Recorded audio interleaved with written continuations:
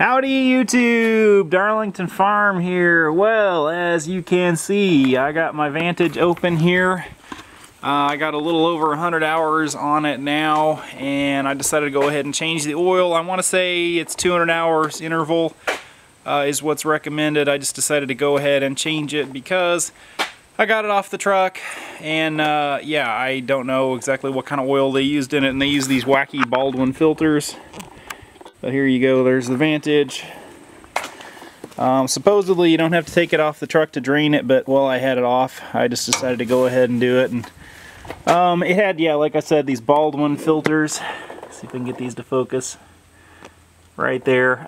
Never really heard of Baldwin, although I've seen those on a bunch of other rental equipment. I'm just going to go ahead and put Kubota filters back in it, and spent the morning tracking down the part numbers, which I will take over in a minute here. So this just has a sediment filter right up here, another inline filter here, and then the oil filter.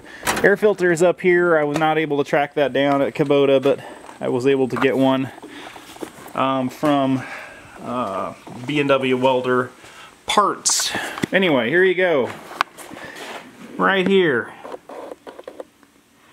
Those are the part numbers for the filters. You got your oil filter, you've got your fuel filter, and your I just went ahead and got one of these guys here for the second fuel filter there. Anyway, there you go.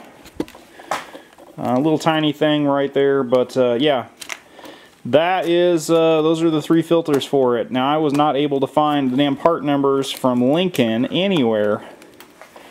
I have like the whole manual setup that came with this, that includes like the Kubota supplement to the Vantage manual and all that shit, but it doesn't give you the damn part numbers for the filters anywhere. So yeah, those are the three part numbers there. The air filter I don't know about because I haven't tracked it down yet, other than I guess I was able to find one on the B&W Welder Parts page, which I hope is the correct one. Anyway, yeah, so I'm just going to go ahead and run 5... There we go.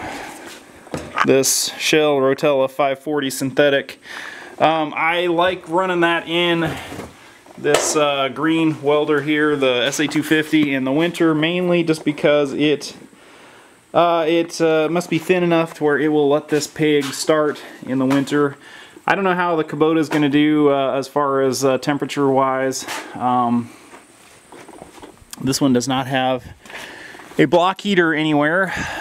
At least I have not noticed it having one.